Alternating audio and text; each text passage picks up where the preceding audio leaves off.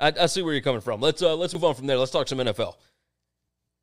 The Cleveland Browns are auctioning a chance to script plays in a preseason game. Larry David famously came out and said that he thinks that he would be a fantastic offensive coordinator, right? And everybody kind of laughed at it and whatever. Look, Larry David can come out now and he can bid on a chance to script 15 plays. Is that right? Yep. Tell me your thoughts on this, because I know you want to get in on this action. So yeah, so there's two. It's for the All In Challenge that Fanatics is putting on for the COVID people and all the different charities for that. And so the Browns have done this for two different people. Okay, one, they're doing an auction, which means you got the most money, you want to pay for it, you're gonna win it. All right. The other one's the sweepstakes kind, which I like to do because you could throw $20, $50, $100, whatever you want towards a donation. You get so many raffle tickets basically.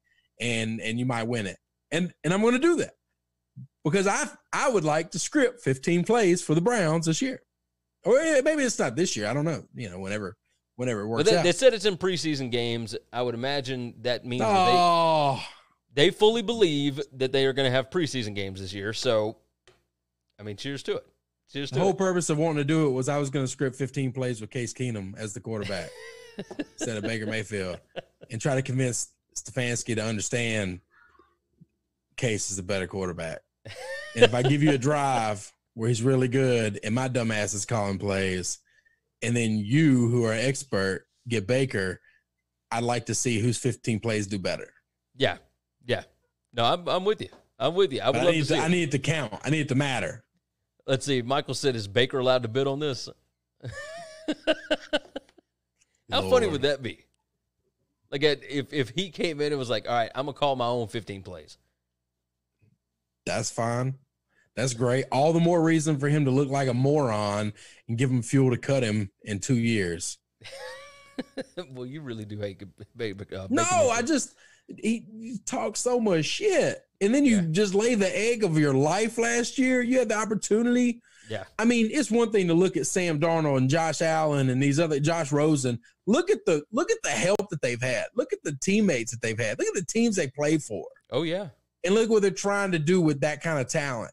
And you're given this unbelievable offensive machine. And you can't make something from it. That's what you came up with. Michael wanted to ask you a question. He said, are the Browns trying to build in excuses for their terrible season already? No, they're not going to have a terrible season. Stefanski is a grown-up, and he brought in Case for a reason. I guarantee you, if Baker starts out the way he started last year, Baker will sit down, and he will go to Stefanski. We will not throw away a season again. No, I agree. I agree with you.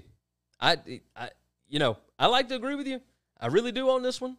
I think you're right.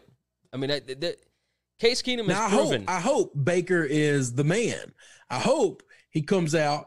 He's been working his ass off, and he plays great. I hope that's what happens. He is still the boomer bust. He's got a much higher ceiling than Case ever does. Yeah. But remember, Case took the Vikings all the way to the NFC Championship game, okay?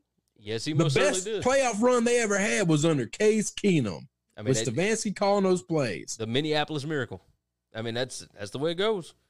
All right, let's close out the show on this one. It's a shorter show today because I got things I got to do.